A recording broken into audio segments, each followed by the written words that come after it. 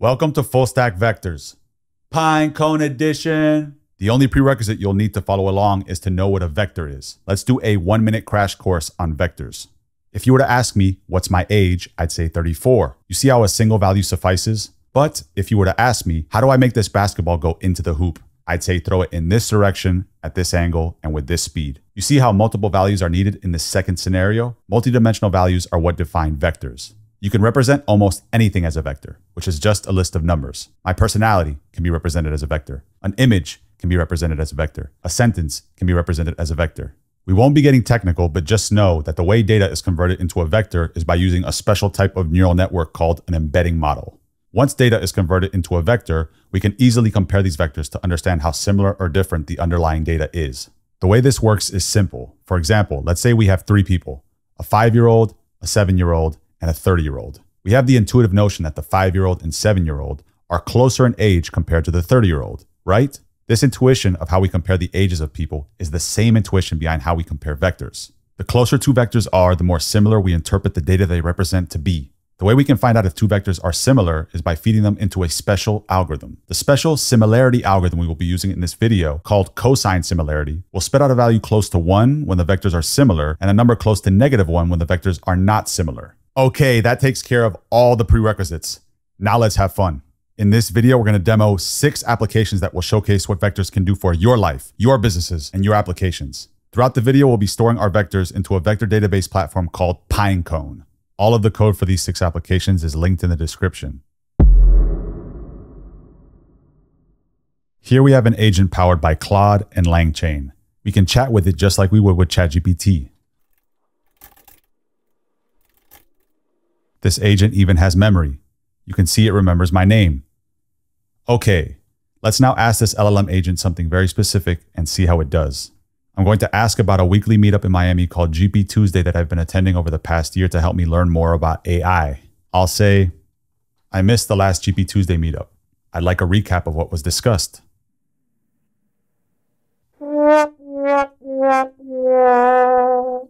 The outputs of LLMs like Claude are only based on the data they were trained on, and we can see that the version of Claude we're using hasn't been updated since June 2024.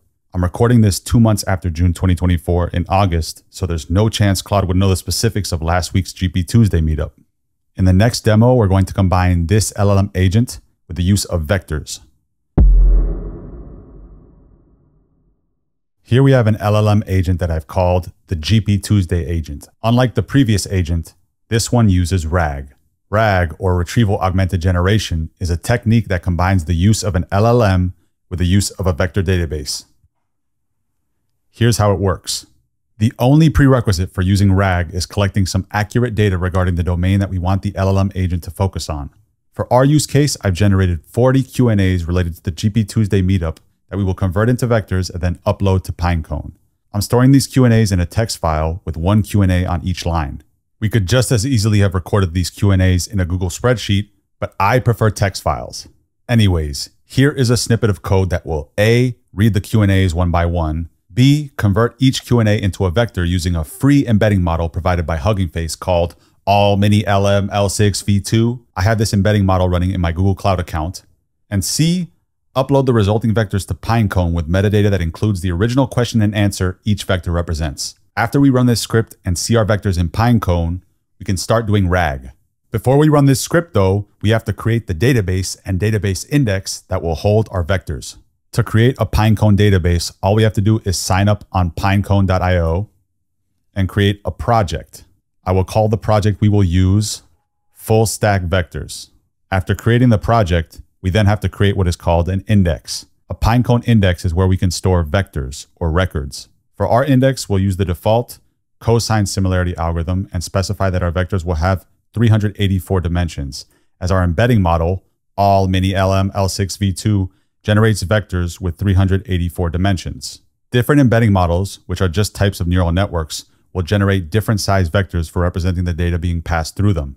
You can call your indexes whatever you like, but I like to call my indexes after the embedding models being used to generate the vectors they will hold. Now that we have our vector database and index set up, let's run the script to ingest our data.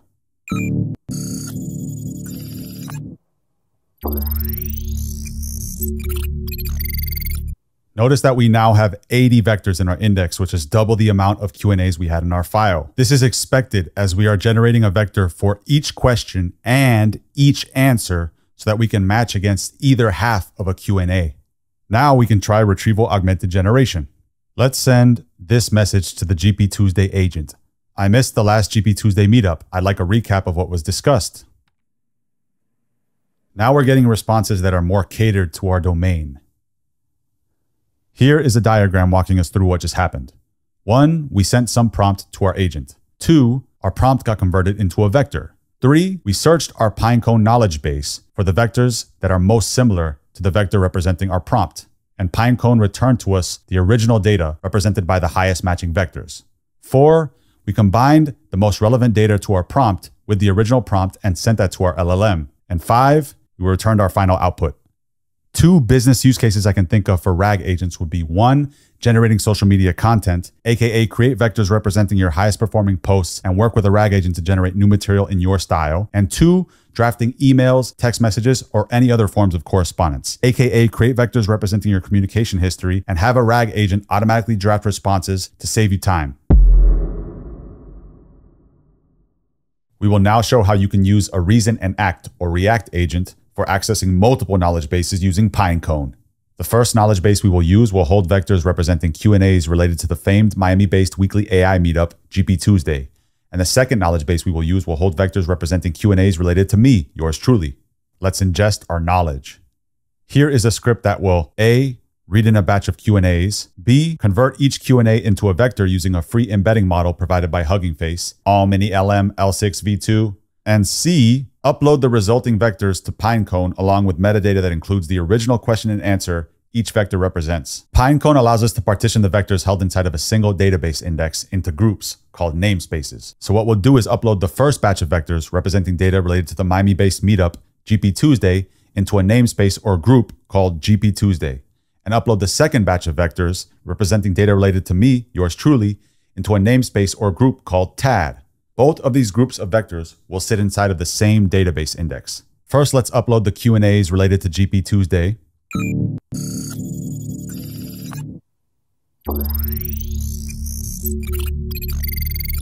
And second, let's upload the Q&As related to TAD, aka me.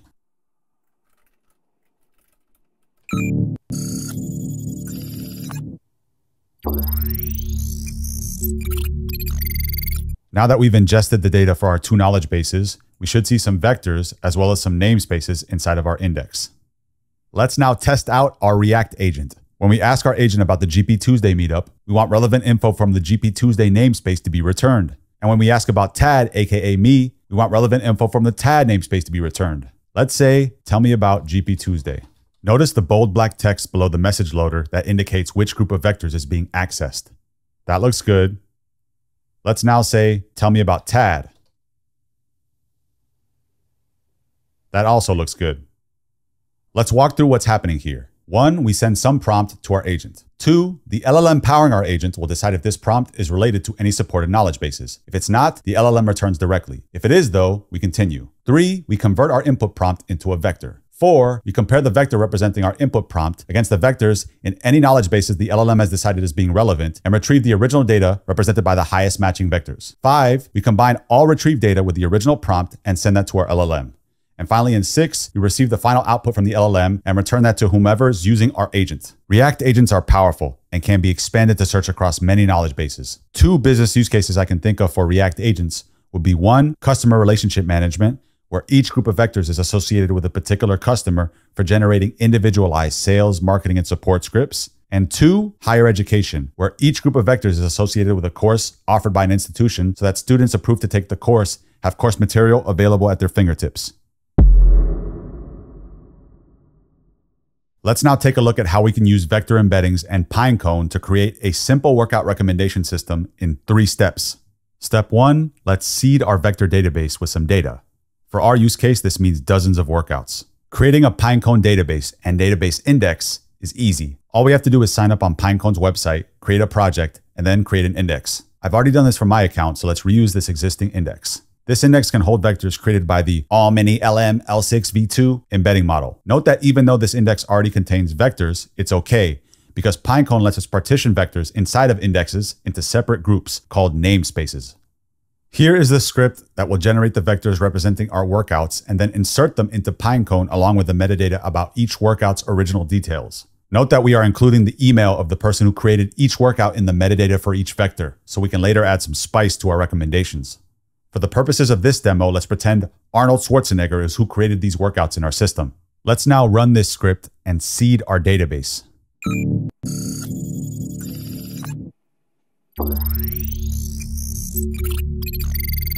After running this script, we should see another namespace called workouts containing some number of vectors. Step 2, let's write some code for generating recommendations.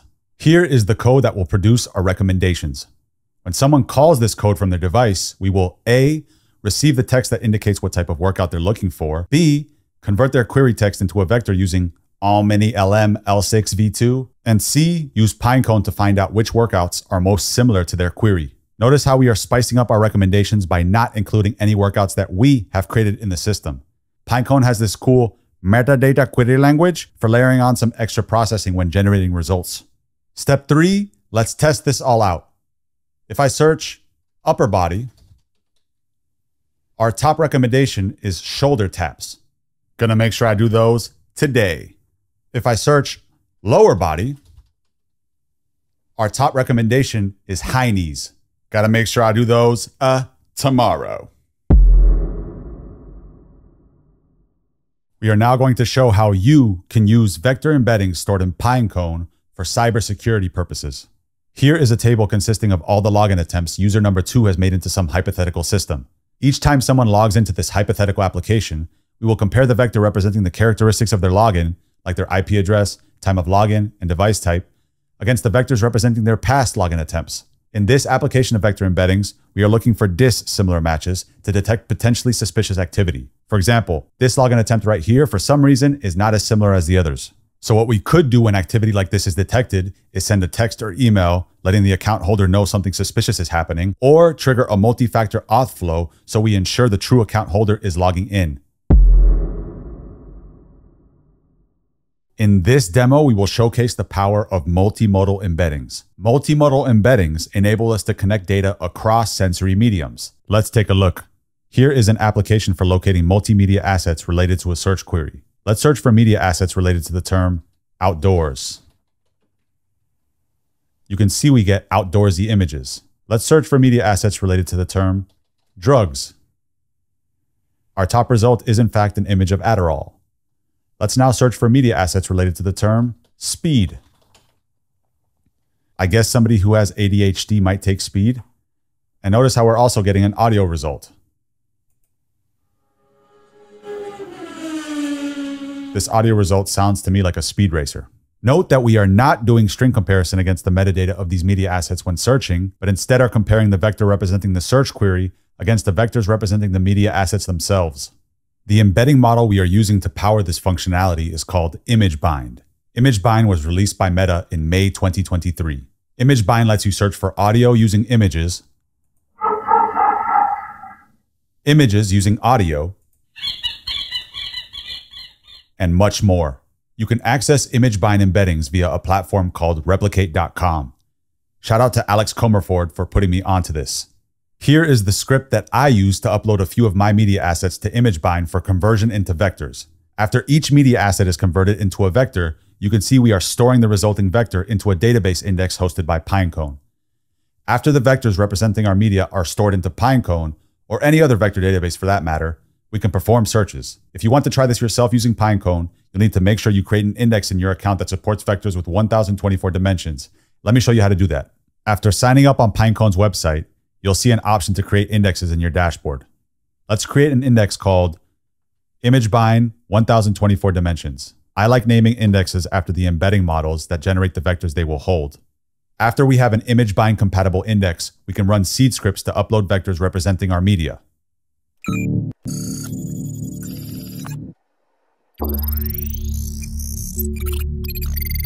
After we see vectors in the index, we'll be able to perform multimodal searches. Multimodal embeddings are amazing for creatives and media editors, as they allow for easier search across media assets when producing content. Fullstack Vectors, Pinecone Edition. GP Tuesday edition, 305 edition, like, share, comment, subscribe edition.